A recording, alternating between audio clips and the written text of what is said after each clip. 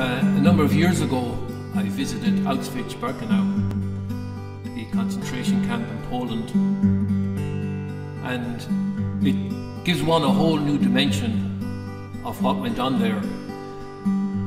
We all look at documentaries and we might read an article, but when you stand on the railway line that brought so many people to their death, when you see the gas chambers and the furnaces where those poor souls were tortured, beaten, humiliated, left to starve, it just brings a whole new dimension on that shameful part of our history.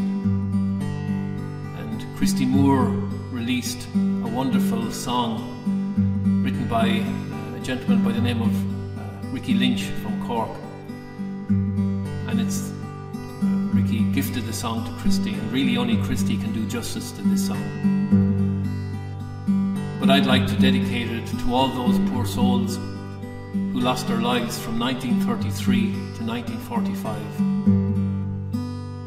It's freezing cold, the snow falls down, there's ice on the barbed wire. Everything is ready, right on time, another train is due. Now it's coming down the line, heading for the fire. Just another December day in 1942. The train is packed with dispossessed people from the ghetto, treated worse than animals from some cruel, filthy zoo. Terrorized and beaten, starved into submission.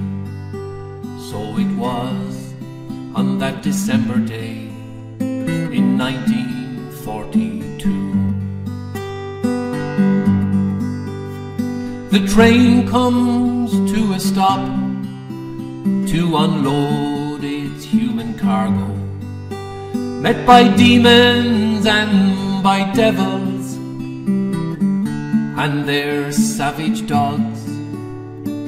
Curses, blows and whips rain down on those exhausted people,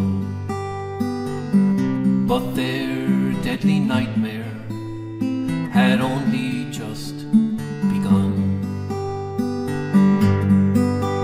And they cried out to the Lord God, Creator of the universe. In our despair we call to you.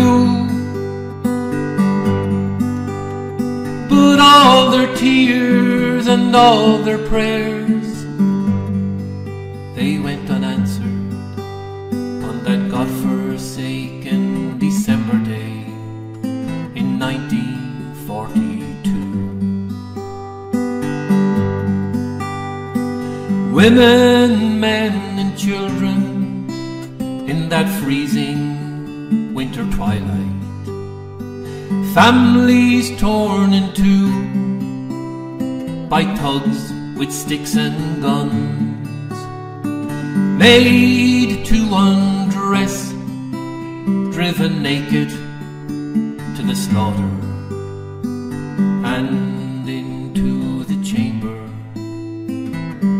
they were forced to run. When the door was locked and sealed, no mercy and no pity, the word came down the line and the order carried through. Just another number to add to their statistics on another God-forsaken day in 1942.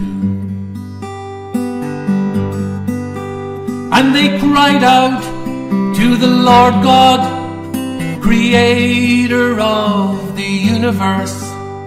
In our despair we call